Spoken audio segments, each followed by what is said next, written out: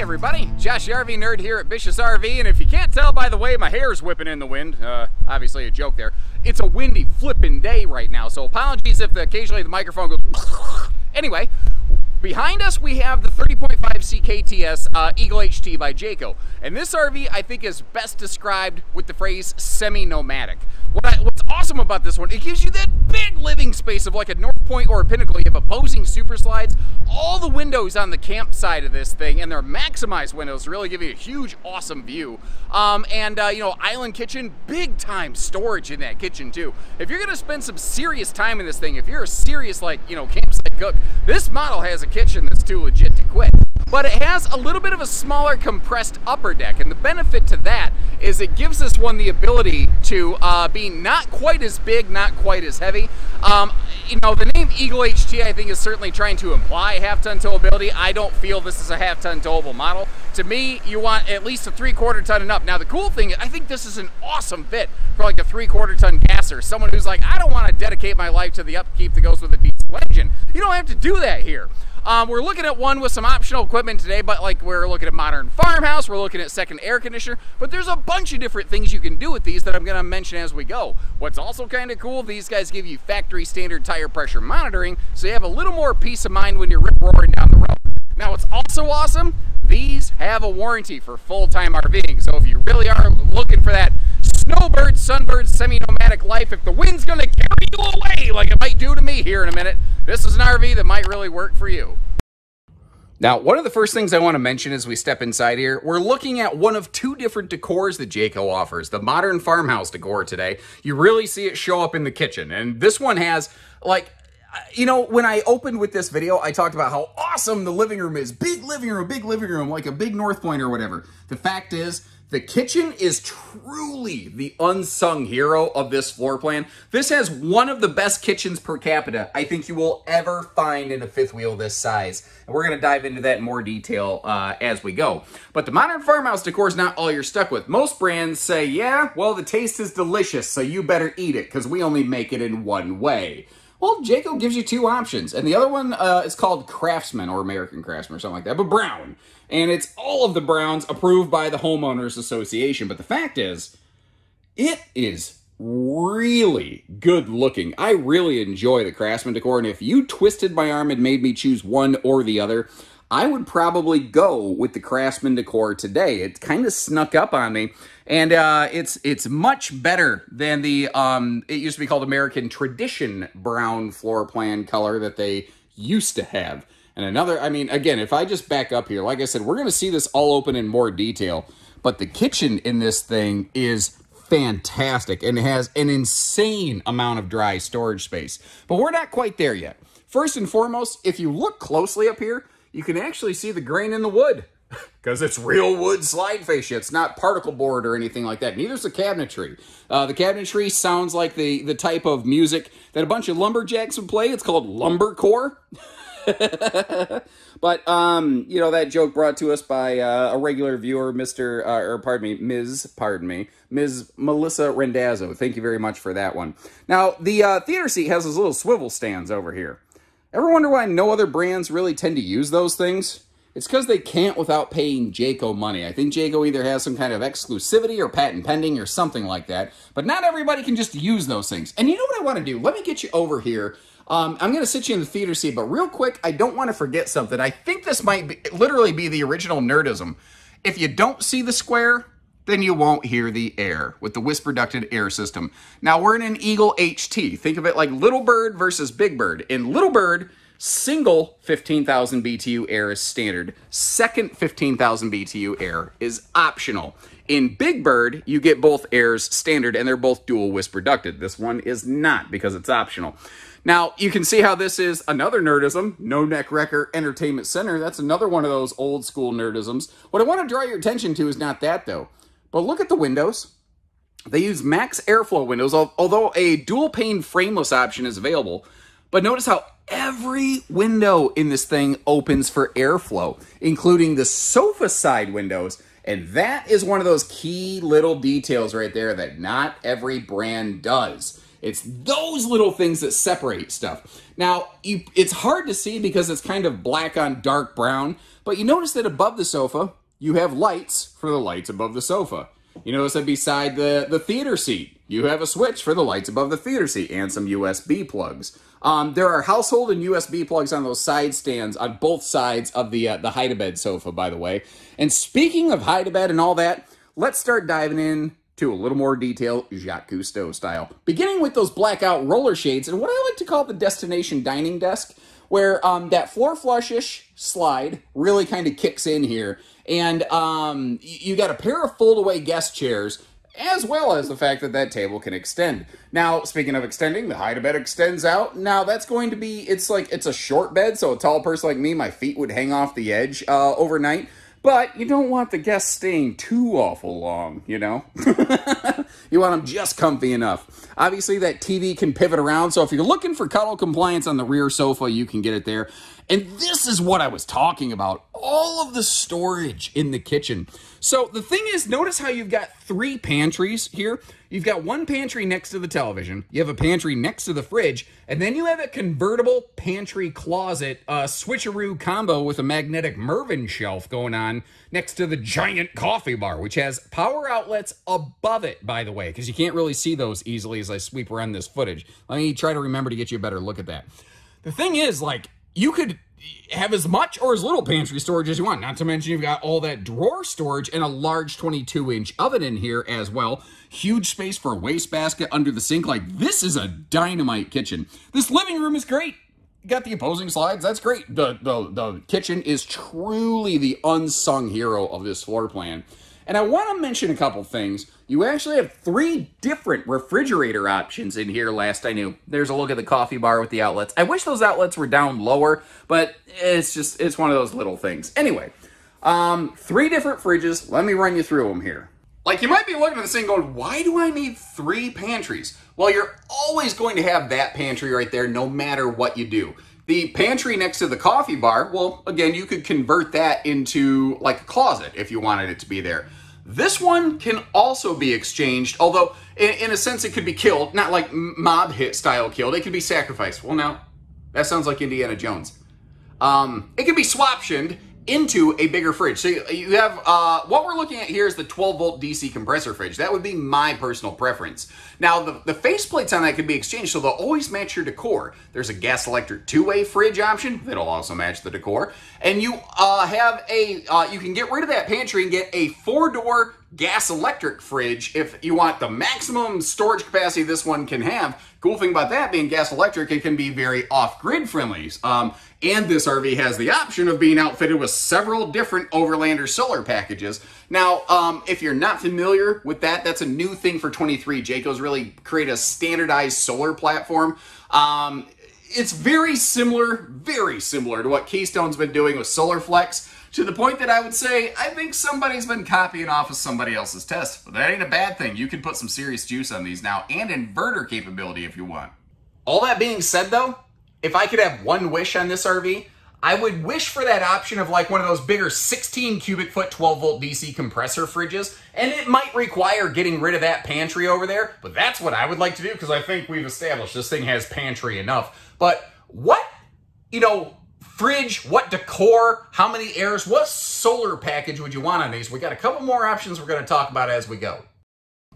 And I think almost everything in this living room and kitchen, like, it's extremely well done, extremely well. The upper deck is where I think you begin to lose some folks. And I want you to keep in mind, I think everything that you might want changed in this upper deck, they already offer in the Big Bird Eagle 321. This is intentionally made with a smaller, lighter weight upper deck, and that does mean that maybe you're making a couple little sacrifices. Now, one of the things you're not sacrificing is some good toilet space right here. You get that door out of the way with the butt napkin roller on it, and you got plenty of room around that porcelain foot flush stool. The shower is where I can see some people being concerned. Now, it's just tall enough, the peach fuzz on top of my head that I call hair, but isn't really. I can stand in this thing without my head scraping the ceiling. It's not the tallest upper deck. I think it's probably about 6'3"-ish and 4 exactly up here, but I'm just estimating there. Elbow room in a radius shower can be a little tight, so if you're a bigger person, that might be a challenge. It is neat they still put that little night light in there, but on top of that, you may have noticed you've got what I call the backlit morning mirror, or I call it the zombie gazer, because when I wake up, man, I look like Romero's House of the Dead. Like, I'm just not friendly, big old dark puffy circles under my eyes. It takes me a while to wake up. But you've got a closet slide upstairs, not a full bed slide. And starting over there, it actually goes into the bedroom and the bathroom. And giving you kind of a look at everything else around here, you can see that there's some other decent storage in this bathroom. That's actually something I think it does very well. By the way, how do you like that little naval blue accent? That's, no matter what decor you get in the living room, you always have a little bit different bathroom decor. And I think that's very residential in mindset. Now, I've shown this floor plan the last couple of years almost every single time with a king bed. Queen bed is standard. That's what we're looking at right here. And it's a true queen, not a shorty pants. It's a 60 by 80 true queen bed. Very, very wide open, side pocket friendly right there up by the headboard with household and USB outlets. One of the other really kind of cool things about that is, like if you're claustrophobic, you don't feel like you're really boxed into that thing quite so badly. Sliding over here to because it's a dual entry bed and bathroom, if, you know, you've got the hallway door closed at night and you slide in and out of this door, this is kind of what you might see over here. Or if you wake up and you hear a crazy sound, you can kind of peek over at your campsite, see what's going on. And that has the same roller shade, zip, zip, that we saw everywhere else. So if you really want to blot this thing out and enjoy privacy, you can do that. Up top here, this is 50 amp. It will normally be second air ready. The one we're looking at today was built with the optional second air conditioner. And given this size of RV, I think that's how I would like it as well. But again, I kind of asked, you know, what features, what options, what equipment would you like on one of these? And I'd love it if you left me a little comment there, because that information, one, it can help us tell manufacturers whether they're doing the right job or not, but two, it can help us make sure that we're building the right RVs for you at our dealership. So Jerry Maguire, help me help you. Zooming in over here a little bit and taking a look up top there, you see that's going to be our hanging storage in this model. Now, this one does not have any sort of allowances for like a washer, dryer, even a combo unit. They make other floor plans that do that. They make the Big Eagles.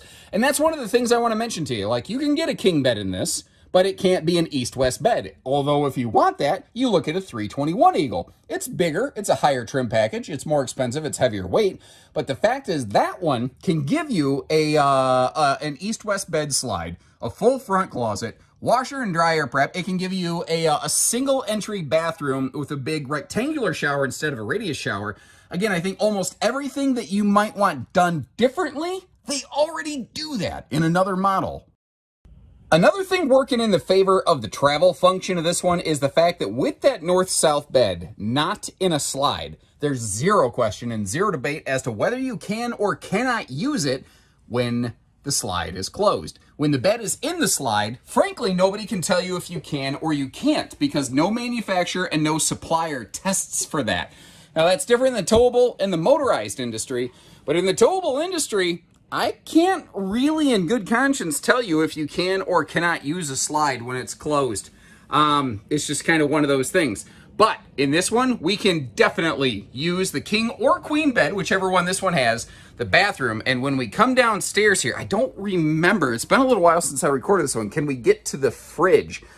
If memory serves correctly, it sure looks like we can. However, if you look at this, it hits the island right there. That being said, I do have a way to get around that. And it's really quite simple. These doors are reversible. So if you don't mind, or if you want it to open the other direction, you actually can make it travel functional, but weirdly, by default, it isn't. I don't mind sharing that though. I like to give you that good real information so you know exactly what you're getting for your lots and lots of money before you pull the trigger. And if you appreciate that kind of consideration, if you're new with us, hit that subscribe button while we step outside. So I kind of talked about it when we first began out here, but what does it take to get this thing down the road? And again, looking at those weights and measures, looking at the size of this, and specifically looking at the hitch weight, I don't feel that the common half-ton pickup is the right pairing for this. Now, it is technically possible. There are some extremely capable heavy-duty half-tons out there, but those are typically ones that you order straight from a manufacturer. Those are not usually ones that they just have laying around at the dealership for you to pick up, because they're more expensive and they're lower miles per gallon. You know, it's just kind of the way the knee bone talks to the leg bone a little bit. I do recommend a 3/4 ton, generally speaking, for one of these. Now, they've swapped over to tankless water heaters, and at this stage, it's almost a question of who hasn't. It's becoming a very, very short list. We've got that enclosed privatized docking station over here, which is very cool. I'll get you a better look at the pass-through off the other side, but one thing I want to show you is how you have motion lighting on both sides of this. And once again, as I mentioned when we began our adventure together here, it's incredibly windy currently, and I'm doing the best that I can to keep the microphone shielded from that, but there's only so much you know, man-made stuff we can do before Mother Nature decides she's gonna win. And you know, at some point I'm gonna lose that pushing match. Now, up front here, if you got a really short bed pickup, you might enjoy the benefit of this Curt turning point hitch, although by default it doesn't pivot. It can if basically you engage or disengage the lock, as it were.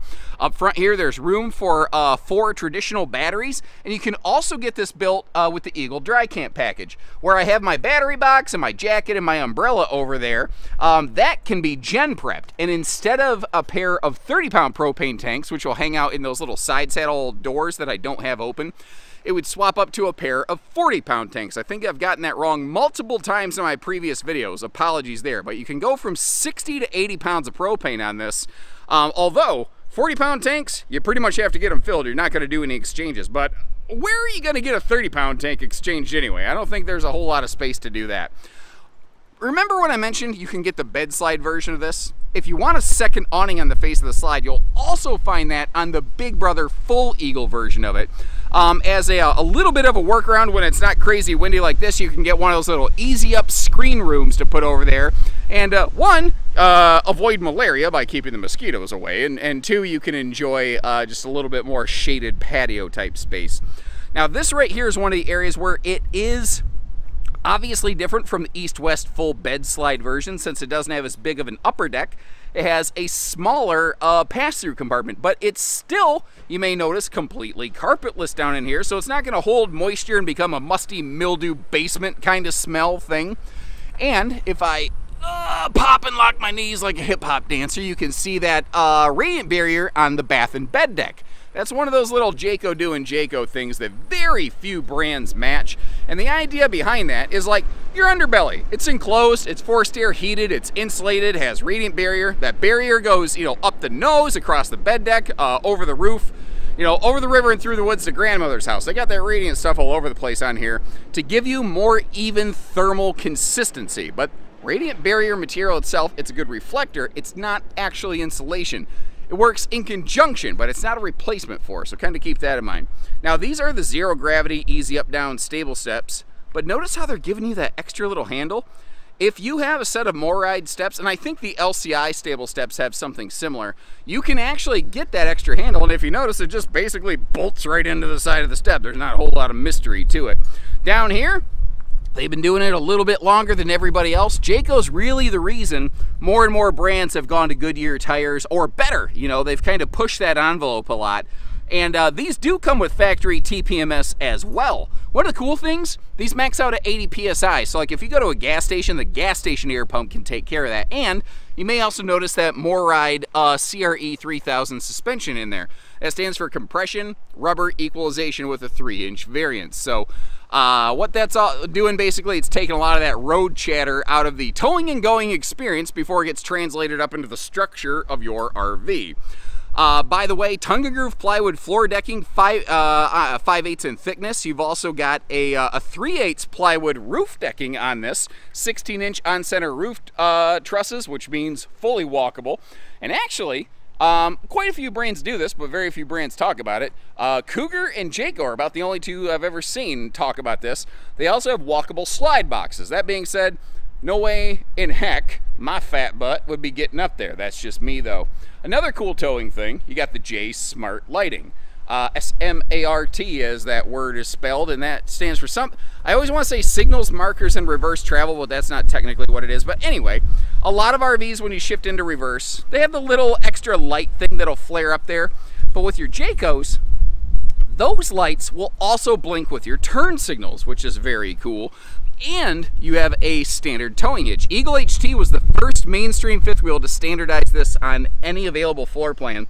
3,000 pound tow rating with a 300 pound tongue rating. So like if you're using it for accessories like a generator, you're not going to be able to haul a motorcycle on the back of it unless you've got like a little trailer behind it. And doubles towing is actually legal in many states with fifth wheels, but not travel trailers. So kind of keep that in mind, and always check with your local ordinances. I don't know every state's guidelines. Now, either this RV has blown me away or it's the weather about to do that. So I'm gonna wrap things up. Oh boy, right there. I'm about to seriously get like, you ever see Twister when the cow's flying through the air? I'm about to get squished by a random bovine. By the way, the chances of you being killed by a cow are always low, but never zero. Keep that in mind. Anyway, sorry. If you'd like to learn more about this, check the links to the video description. I'll also leave you a couple links to some similar floor plans I've seen from other builders, like Cougar's 29 RLI, very similar, also very good. I'd love to know of those, or whichever one else you've seen out there, which would you go with and why? And I'll give you another option. If you're like, I like that big living room, but I don't have an Eagle budget. What if I could get you most of those Eagle things without the Eagle budget? And Arctic Wolf does that very, very well. All those links in the video description. And if you appreciate how we're doing things today, even risking getting squished by a cow, carried by the breeze, hit that subscribe button and join us on the next one. And if you've already done that, regular members of the RV Nerd Herd, let me know you're out there. So take care, stay safe, have fun, and stay grounded, everyone.